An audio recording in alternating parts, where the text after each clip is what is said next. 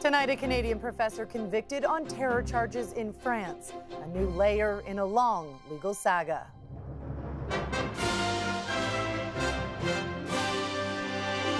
Insisting he's innocent, a second extradition now hangs over Hassan Diab. We will look carefully at next steps. Decades after a synagogue bombing. Head coach Nick Nurse bounced from the Raptors. Maybe a roster change could have been better than firing him. A new game plan for the former NBA champs. This year wasn't us. I think everybody saw that.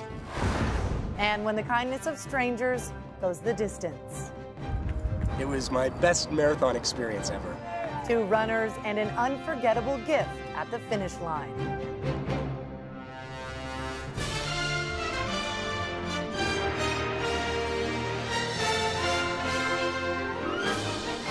CTV National News with Omar Sachedina. Reporting tonight, Heather Wright. Good evening. A Canadian man who has maintained his innocence for decades was sentenced to life in prison today by a French court. Hassan Diab was tried in absentia for the 1980 bombing of a Paris synagogue, a blast that killed 4 people and injured more than 40. His lawyers say he was in Lebanon at the time of the attack. While an arrest warrant has been issued, it's not clear whether Canada will comply with any possible extradition request from France. CTV's Glenn McGregor starts us off. 42 years have passed since the bombing of a Paris synagogue killed 4 and injured dozens. Now, from France's highest court, a finding of guilt against Hassan Diab, an Ottawa University lecturer who has steadfastly claimed he was in Beirut at the time of the attack. He learned by text message today he's been sentenced to life in prison, time he will serve only if Canada agrees to send him back to France again. Obviously, we will look carefully at next steps, at what the French government chooses to do, what the French tribunals choose to do, but we will always be there to stand up for Canadians and their rights. At France's request, Diab was first charged in 2008 with the bombing, and after a lengthy legal battle, he was extradited in 2014, even though a Canadian judge found the preliminary case hypothetical and based on conjecture.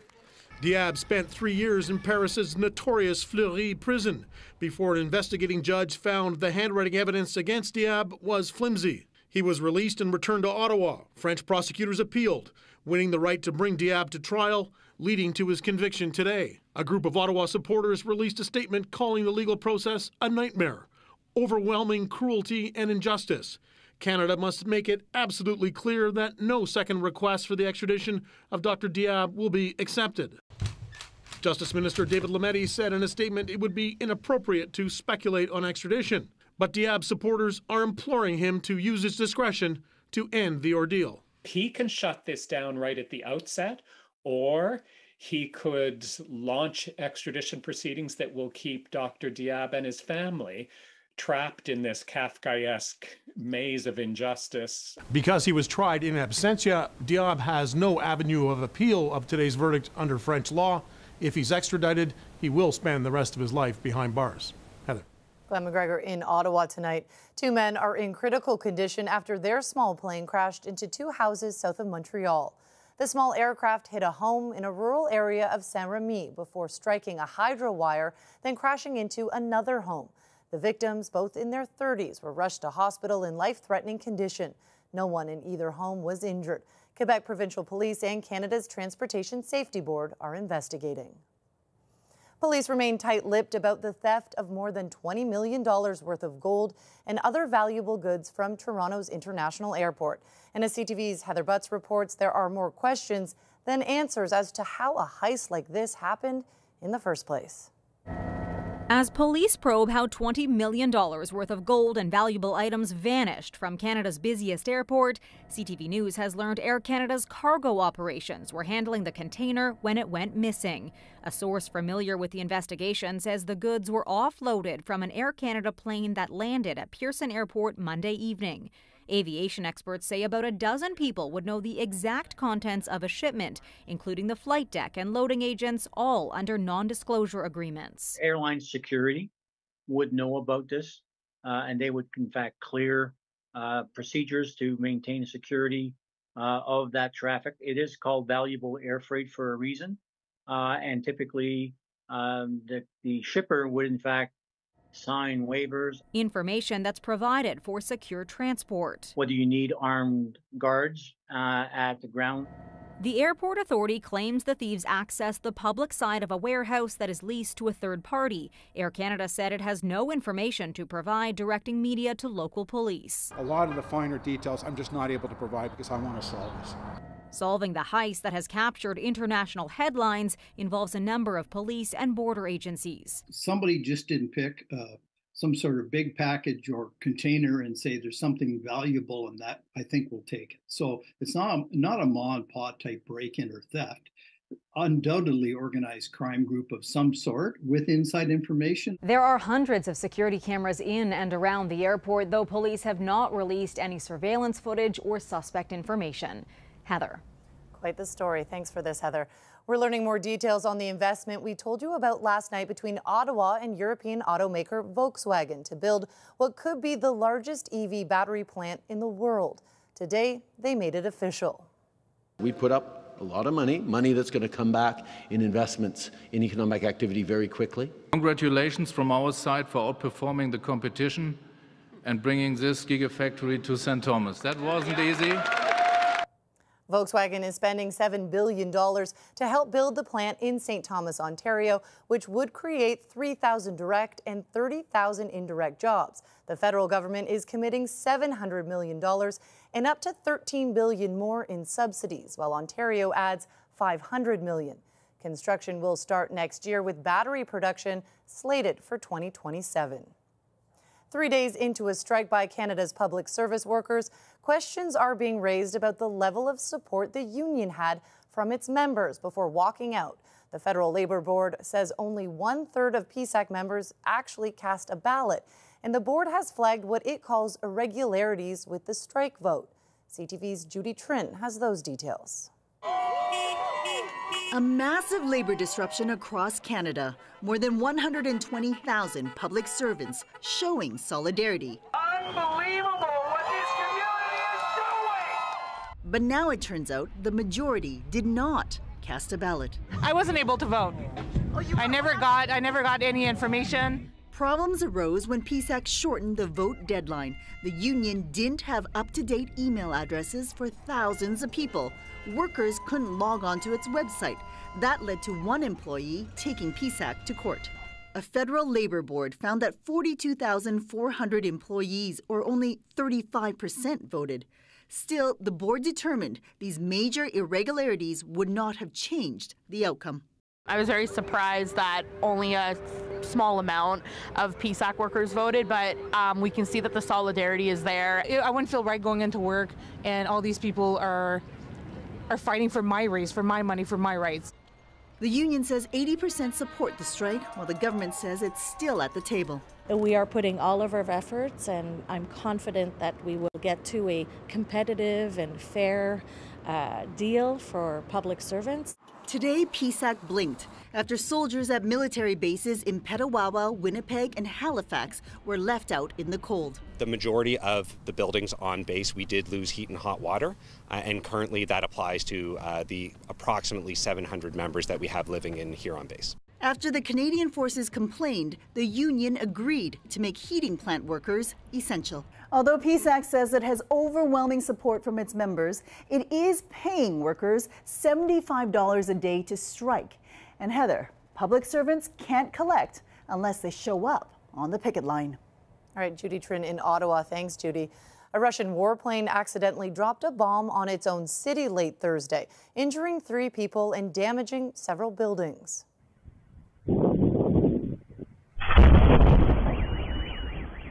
The late-night explosion left a crater roughly 20 meters wide in the city of Belgorod, about 20 kilometers north of the Ukrainian border. Security footage shows the moment the explosive hit the street, a blast so strong it launched a car onto the roof of a nearby building. There are new clues tonight into the mind of the mass shooter who opened fire inside a Louisville bank earlier this month. Police sources say the 25-year-old left behind notes with distressing reasons behind the rampage. Here's CTV's Los Angeles Bureau Chief, Tom Walters. God, don't have an angle. It has been 11 days since a mass shooting in a Louisville, Kentucky bank. Before he was killed by police, 25-year-old Connor Sturgeon murdered 5 of his co-workers. Everybody wants to know why. Police have still not disclosed a motive. He left a note. But law enforcement sources are now saying that one of Sturgeon's goals was to show how easy it is for the mentally ill to buy assault weapons. According to his family, Sturgeon did have mental health challenges, but there were never any warning signs. And police say he was able to get an assault rifle just a week before the shooting. He purchased the weapon legally. Gun violence, as a protest against access to guns, may seem like twisted logic, but mass shootings are irrational, which is why Kentucky's governor was already calling for red flag laws to take guns away from the mentally ill. At least take a step so that we can intervene when we know somebody's about to go out and murder a whole bunch of people. But it's hard to know that. Even as she called 911 during the shooting, Sturgeon's own mother didn't know the danger her son posed or that he had bought a gun. He's non-violent. He's never done anything. Please. Okay, and you don't believe he owns guns? I know he doesn't own any guns. Now, in addition to lost lives, a recent study shows gun violence taking a heavy emotional toll. Just after the bloodshed in Uvalde, Texas, calls to crisis lines mentioning guns rose dramatically. So while mental illness contributes to mass shootings, there's a sign that mass shootings may be contributing to mental illness. Heather? All right, thanks for this, Tom. American women will have continued access to a widely used abortion pill after the U.S. Supreme Court blocked lower court rulings restricting it. Mifepristone has been safely prescribed for 2 decades and is used in more than half of all abortions in the U.S. Today's decision is being seen as a victory for abortion rights as appeals play out in the courts. The Toronto Raptors have fired head coach Nick Nurse, the man who led the club to its first and only NBA title. But after a rocky season, team president Masai Ujiri said today the organization is in need of a reset. CTV's John Venavalle-Rao has the latest. The head coach of your Toronto Raptors, Nick Nurse! In his time in Toronto, it certainly was a highlight. Nick Nurse among those being celebrated after his team won its first NBA championship. And the contrast with today couldn't be more striking. Today we decided to part ways with Coach Nick Nurse. We want to wish Nick Nurse and his family the best of luck. After weeks of speculation about Nurse's future, the team's president, Masai Ujiri, confirming he'd been dumped, saying the Raptors were in need of a culture change. This year wasn't us. I think everybody saw that. Nurse joined the team a decade ago, starting as an assistant coach. And in his first season as head coach, the team won that NBA title, a moment drawing the country together. Nurse was also called upon to coach the Canadian men's national team. That's really cool. And in 2020, he was named NBA Coach of the Year. But the Raptors have since fallen short of expectations, this past season finishing 9th in the Eastern Conference, though Ujiri not blaming Nurse alone. No, I'm not surprised by it. With the way we were playing and the record we had, something was going to happen. And it's very sad. Fans expressing a similar sentiment. It was a tough season to watch, so change needed to be made. Yeah, I know it is a little bit sad. It's a sad day, I'm sure, for most Toronto fans. Last month, Nurse made comments that further fueled speculation he might go, but asked about it last week, the 55-year-old said this. I love it here, and we've built a really strong culture. A coach has a certain shelf life. They're like a bag of milk. And at a certain point, they are going to expire. At some point, players are going to start to tune you out. Ujiri says the decision wasn't easy, but necessary to reset the team.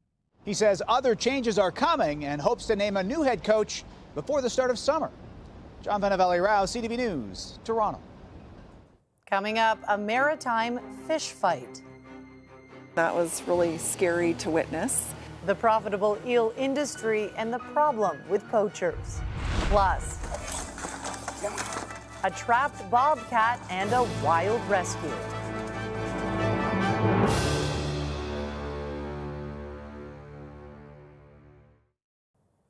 Complaints of violence and rampant overfishing by poachers has led the federal government to shut down a lucrative baby eel fishery in the Maritimes. That decision now being challenged in court. CTV's Creason Ajkate explains. Yep, every night since March 24th. We've been seeing activity and people down at the mouth of the river here. Anne and David Gagnon have made Hubbard's their home for more than a decade. It's usually quiet here during the spring, but they say this year there has been an increase of unusual activity. We noticed that there were license plates that were covered and that there was several people moving around with full balaclava. Those people are fishing for elvers or glass eels, currently migrating from the ocean and moving into rivers in Nova Scotia and New Brunswick. A lucrative market for illegal fishing, as just 1 kilogram of elvers can sell up to $5,000 in Asia. Gagnon says since that 911 call, there has been little to no enforcement. And just last week, RCMP say a man was assaulted with a metal pipe during a late-night altercation among harvesters. It's like the wild, wild west of like the gold rush or something. It's just been very disheartening. Canada's Fisheries Minister Joyce Murray has now halted all elver fishing, citing safety and conservation concerns from unauthorized harvesters, including threats made towards conservation officers. This all comes down to mismanagement by DFO, and they should have been able to see this coming. This lawyer, who represents authorized elver fishermen, says his clients are taking the department's decision to court to get it overturned.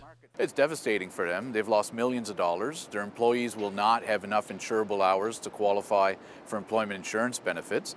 Gagnon says not only does she want her community safer, she also worries about this at-risk species. If they've disappeared in Asia and Europe, are we next? Creason Ajkate, CTV News, Hubbard's, Nova Scotia. Police in Wisconsin responded to an unusual call when a driver reported a wildcat was inside his car and wouldn't get out. When officers arrived, they found a furious bobcat caught in the vehicle's grille, making removal a challenge. Yeah, I got him. Ready? Yep.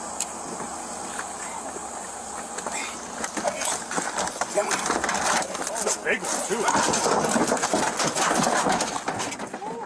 A wildlife warden was able to wrangle the enormous cat out of the grill and into his truck.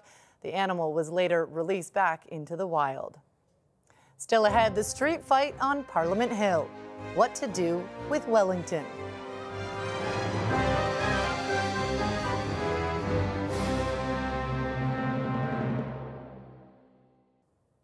The site of one of Canada's most controversial protests is the source of more political tension tonight. The federal government and Ottawa are fighting over the future of Wellington Street. CTV's Annie Bergeron-Oliver explains. Wellington Street is getting a facelift with new bike lanes and streetlights. But the changes are part of a reopening plan the City of Ottawa and the federal government can't agree on. I'd like to see it as a walking path.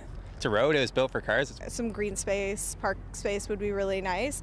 Wellington Street has been closed to traffic since trucks blocked access during the Freedom Convoy. That event spurred a renewed discussion about whether the street should close permanently. For security reasons, the federal government wants to buy a section of the street near Parliament Hill from the City of Ottawa and transfer the land into federal jurisdiction. If for no other reason, blockading and closing off that Wellington Street and only allowing access if and when you require it is the best security measure you could take. Ottawa's mayor says he's open to selling Wellington, but says that until a full-fledged plan is presented, the city street needs to be open, and that will happen in about a week. We're happy to continue conversations with the federal government about the future of the street, but those conversations could take some time. And during the interim, we have to run a city and we have to get people moving in and out of downtown Ottawa, so the road needs to be open. The mayor says nothing is permanent. For Jason Commandant, who owns a business on a nearby pedestrian mall, the uncertainty is a challenge. After repeated closures due to COVID and the convoy, he wants clarity to plan for his future. The street being opened to both cars and cyclists, I think, is the right move to make until they can make a comprehensive plan and really understand holistically how they're going to bring this street back to life. The city is currently conducting an internal audit and traffic study around the implications of transferring the street to the federal government. Until that is done, the mayor says the city won't consider giving up ownership. Annie Bergeron-Oliver, CTV News, Ottawa. Members of the royal family are paying tribute to the late Queen Elizabeth II on what would have been her 97th birthday. The Prince and Princess of Wales released this never-before-seen picture of the Queen with some of her grandchildren and great-grandchildren. It was taken last summer at Balmoral. And the royal family also shared this photo of Elizabeth, noting her incredible life and legacy. After the break, a stranger's selflessness at the Boston Marathon.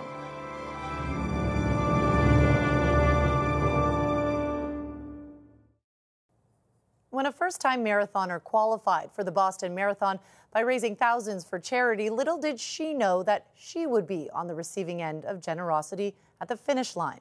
As CTV's Allison Hurst reports, a Toronto runner was behind the random act of kindness. It's right there! Kevin Curnock had already crossed the finish line, but returned with his partner Kate Brown to cheer for the final runners. We cheered them on, went for dinner, came back, and as we came back, we saw one final runner coming up Boylston. That runner was Taylor Savage, running her first marathon after qualifying for Boston by raising more than $10,000 for charity. The race organizers were taking away the barricades, breaking down the stands, even taking down the finish line. And this woman was putting one foot in front of the other. She wasn't even running kind of in a, like she was hurting kind of way. She was running with like just such fierce determination. Savage bounded across the finish line roughly 8 hours after the start, but race officials had stopped giving out medals. The Boston Athletic Association says they'd run out and the rest will be mailed next week. Crossing the finish line at the Boston Marathon was my mission. I told myself at the beginning of the race, I will finish. One of my biggest fears was actually not receiving a medal. That fear was never realized because Curnock gave her his. I went up to her and said, did you get a medal? And she confirmed that she didn't. And so I said, well, you deserve this. So I took the medal from around my neck and gave it to her. It's not just a medal. It goes beyond that. They chose to cheer for me. They don't even know who I am. I mean, he trained for that as well. You know, he ran the marathon just like I did. Everyone shared some hugs and congratulations before going their separate ways. Her family hugged us and said, "How do you know Taylor?" And Kevin said, "We don't. We're just so inspired by her." This was Curnock's 12th marathon and the second time he'd run Boston. This was my worst time ever, and yet it was my best marathon experience ever because of everything that happened afterwards. That has had a lasting effect on Savage. There just needs to be more Kevins in the world. Allison Hurst, CTV News, Toronto. Such kindness. That is it for us tonight. I'm Heather Wright. For Omar and all of us at CTV National News, thank you for watching. Sandy will be here tomorrow. Good night and have a great weekend.